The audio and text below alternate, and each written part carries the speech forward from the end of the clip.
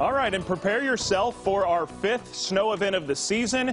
This one's going to be different than the last 4, which have only produced a trace of snow. So as we're now a little more than 6 hours away from this event starting, here's our overall thinking going into a snowstorm around here. And it's going to be one of those things where it is our best chance of winter. But it's also going to be one of those nights where you go to bed and your grass is green, wet, or brown, whatever it is, and you wake up and it's going to be snow covered. And that's always a little bit of excitement, especially where we are now in the world. So I hope you can at least enjoy whatever winds up on your front yard tomorrow. Here's what's changed in the last 24 hours. The snow totals have gone up, not drastically, but they've gone up some. And winter weather advisories have been issued. Remember, those are issued to give us a heads up that, hey, the snow that's going to fall might cause some problems on area roads. Not major problems and not widespread, but some spots could be slick on the roads tomorrow.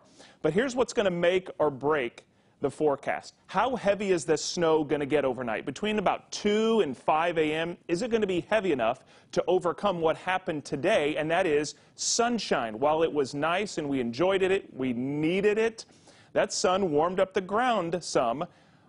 How much will that melt the snow that falls? So those are big questions as we head into tonight. There it is. That's the rain that will move in after 8 o'clock tonight. And there's the snow that'll change over after midnight. And our temperatures, which were so chilly yesterday, warmed up some today. Not drastically. Wasn't shorts and flip-flops weather. 40s and 50s. And more importantly, that sun hitting the pavement, that's going to hold on to some of that warmth and energy overnight and melt a lot of that snow that hits it. That's why most of the accumulation is going to be on grassy areas and elevated surfaces. So here's how it's going to go down tonight. First, with the clouds. They will increase again and then thicken up and then be cloudy all night long.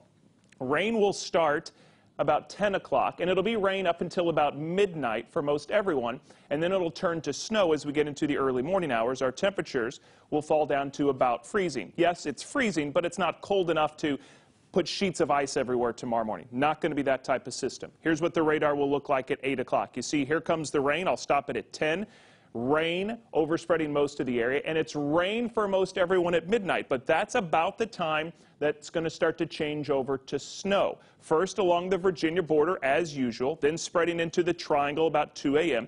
This is where it could be heavy snow overcoming some melting, continuing as snow even down into the sandhills for a short time for most everyone by about 3 a.m.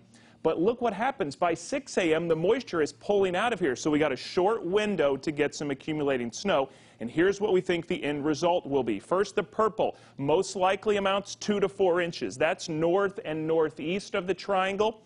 In the triangle, most likely 1 to 2 inches, and just a dusting down in the sandhills. Again, these numbers will fluctuate as we head into the overnight hours, so we'll continue to keep an eye on it. The bigger story, I think, is going to be it's staying chilly. Highs only in the low 40s for the next several days, including windy conditions tomorrow. But we've got another good chance of rain Sunday, maybe a little mix with warmer weather by next week. Coming up at 5:30.